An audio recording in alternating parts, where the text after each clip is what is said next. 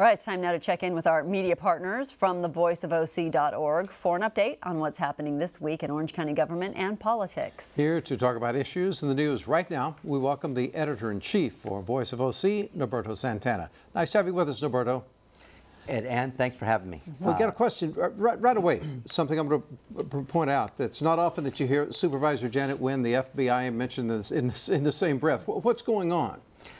This week we broke a story that the FBI has been looking into Supervisor Janet Nguyen's connections to county contractors. Apparently over the holidays, FBI agents were talking to several county vendors and others connected to county government, asking some hard questions about the supervisor's fundraising activities. She's one of the best fundraisers on the board, raising some very interesting issues about her interactions with vendors. She told us that she had indeed in 2010 as chairperson of the board reached out to vendors and asked them questions about how the county procurement process was working, but she stressed that she didn't do anything improper. There's a lot of things that go on when you're talking about campaign contributions, many of which are not illegal.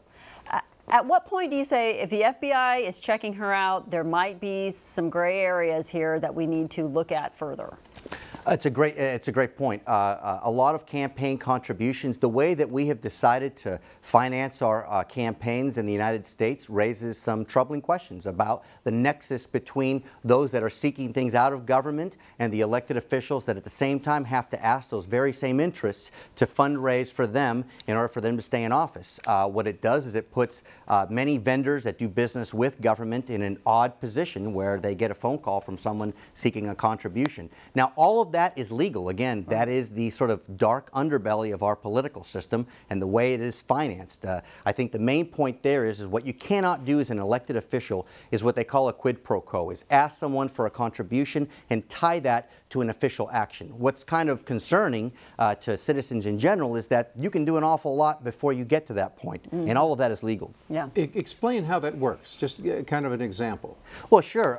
You will see many instances. I'm hearing this week there's a fundraiser in Dana Point for several supervisors. Many of these county vendors and others are called to these fundraisers. They are usually organized by lobbyists who in many cases bundle contributions from lots of different people. If you go through campaign disclosures, which are very hard to read, you'll see all kinds of things. People's mothers-in-law and fathers-in-law, unemployed people, people's kids sometimes donated to campaigns. Again, all perfectly legal. What it really underscores is the difference here is that we as citizens have to really police our government, and there's a lot that can happen before someone like the FBI can really do anything, but the nexus between money and politics is one that citizens have to keep in mind. Right. Let's move on to the city of Fullerton. Supervisor Nelson is facing a lot of pushback from residents in Fullerton over a planned year-round homeless shelter that he has going in there. How's that working out for him? It's turning into the battle of his life. While this conservative Republican is typically used to squaring off against liberal Democrats, union members and others, in this case he finds himself squaring up against his own community. In Fullerton, he's proposing a homeless shelter, a year-round site, one of the first in Orange County's history, and what he is confronting up against is many of the stereotypes in Fullerton and other cities about concerns about where to put the homeless. The difference here in this politician's life is that for once he is standing up and saying basically, if not here, then you suggest where. He spoke to us earlier this week and in drawing a contrast between the realities and the stereotypes of who many of the homeless are in the community. Nelson shared a story he had heard about some PTA moms who were talking about their own concerns over the type of people that might end up at a shelter. The homeless.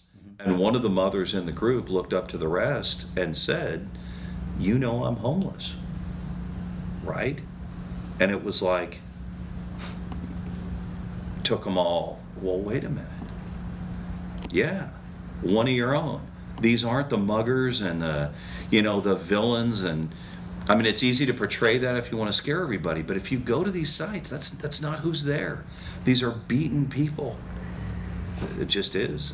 What's your sense of and the next step here is that Nelson says anybody that's got a concern in Fullerton has until about June to come up with a different idea, because in June the escrow closes for the site at State College where they will move forward. Okay. Different topic. Metrolink. Yes. Okay, let's talk a little bit about that. OCTA leaders are scrutinizing the $600 million rail agency after an audit found some interesting discrepancies. Talk a little bit about what they found. Well, the new CEO, Michael DiPaolo, got a very rude greeting this week at the Orange County Transportation Authority, where many of the board members had scathing questions for him about an audit that showed huge mismanagement of funds, and in some cases just bad management, where one-page summaries summarize million-dollar contracts. As what's been a recent debate in Orange County, which is to go its own. Some of the directors are even talking about forming their own transportation agency and breaking off from Metrolink if the situation doesn't get fixed. Wow. Okay, Norberto, thank you so much. voiceofoc.org is the website. Folks can get more information about all things political happening here in Orange County. Thanks, Norberto. We'll see you next time.